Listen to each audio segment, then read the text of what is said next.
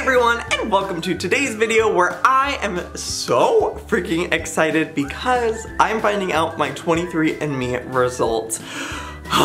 Huge thank you to 23andMe for sponsoring today's video. If you guys don't know what they are a personal genetic service that basically gives you more information about your DNA and your ancestry. So I can't wait to find out my results just because it's something that I've always been super curious about. I mean, you have your grandparents and your parents kind of tell you where their lineage is from and that kind of stuff, but you don't really know for sure. I mean, I could have been adopted for all I know. So we are going to find out my results today. But if you guys don't know what 23andMe stands for, basically 23 comes from the 23 pairs of chromosomes that make up the human DNA. So that's kind of where that name came from. Back to me, I would say I'm gonna guess that I'm mostly Italian just because of my last name, Graceffa. But I guess that's what this test is good for. I'm going to get some more accuracy to, I guess, my heritage. Let's hop on my computer and see these results. Okay, I don't know why I'm just so nervous. Let's do this. Let's just do it. Let's find out my ancestry reports. Okay, ancestry composition. Wow. Oh my god, okay, here it is. These reports let you know what your DNA says about your origins and your ancient ancestors. Okay, so ancestry composition, European? I'm European! Oh my god! Okay, hold on. So, it says 99.5% of me is European. Wow. Okay, so mostly I'm Northwestern European. Northwest European is 69.8%. British and Irish, I'm 38.6. Wow. I'm basically, wait, is this right? I'm British. Oh my god. I'm basically, hello there. Yes, it's me, Joey. I guess I'm British now. Should I start talking in an accent? Okay, so now that I'm British, I should probably, wow. That's so freaking crazy. I always thought like the majority of who I was just Italian because of my last name and just that's what my grandparents have told me. Okay, so I'm also French and German, 15.6% to be exact. Scandinavian? Oh my gosh! I'm I mean, only 3.6% Scandinavian. What the heck? Or is that, no, am I 15% Scandinavian? No, that's, okay. Finnish, I'm less than 0.1% Finnish. Okay, well, hello, Finland, I'm 0.1% of you. And then broadly Northwest European, 12%. What the heck? This is so insane. Okay, so here comes the Italian part of me. Southern European. So, Italian, I'm 19%. So I guess that's still like a big chunk. I mean, British and Irish is obviously the majority of what I am, 38.6. So I have 19% Italian in me, so there is some Italian living in me.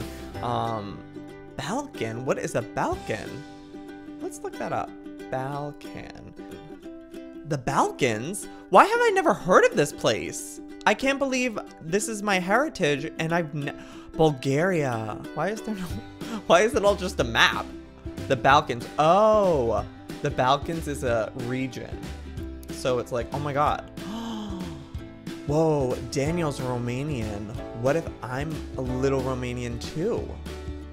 Whoa, I mean, I'm only 1.4%, but that's crazy. How do you say this word? Liberian? What? L&B. Liberian. How do you say that? LB. Did I spell it right? Oh, E-R-I-A-N. Oh!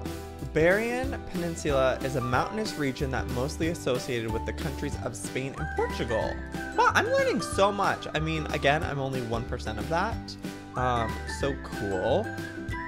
Whoa, okay. Well, I have 0.1% of North African in me and 0.1% Middle East and North African. Cool. This is so interesting, guys. Like, I'm so happy I took this because now I can say I'm British. Wow, I've always felt like such a close connection to England, especially whenever I travel there. But I love Europe, and it's so cool to know that not only am I like European in the sense of like coming from Italy, but more so Northern Europe, which is really freaking cool. Whoa, okay, so it also has trait reports. Let's go through these because I'm real intrigued. Basically, all right, what does it say? These reports are a fun way to learn about your DNA influences your physical appearance, performance, and physical responses. The predictions are based on current knowledge of how genetic factors influence our traits. Okay, cool. So asparagus odor detection, likely can smell, definitely. I can confirm my pee smells like weird when I have asparagus. A bitter taste, what does that mean? Likely can taste bitter. Oh, yep. Wait, sweet taste, likely prefers salty. No, I love sweet. Back hair. Back hair? Who are you calling back hair? Likely little upper back hair. What? I mean, I have like some strands. Cheek dimples, let's see. Oh wait, I skipped some. Bald spot, likely not a bald spot, true. Cheek dimples, likely no dimples, right. Cleft chin. I don't really know what a cleft chin, but it says I most likely don't. Does that mean you have the little ball thing there? Earlobe type, likely detached earlobes. Yes, they are very detached. Likely wet earwax. I didn't know my earwax was more wet than others. This was so much fun. Oh my goodness. It also gives me my health report, but I'm not gonna share that with you guys because I feel like it's a little too personal. Basically, it just gives you information of things you could be likely to have with health information, but obviously you guys can figure that out yourself if you take the test, but you might not know about my health. Well, that is absolutely crazy. I can't believe I'm British now. Wow, we gee willikers. 23andMe is having a holiday special, so if you want to get in on that special deal, head on over to 23andme.com/Joey, and I will put the link down below. But I hope you guys enjoyed this video. If you did, please smash that like button, and if you're not already, hit that subscribe button as well. So yeah, I love you. I will see you all tomorrow. Good damn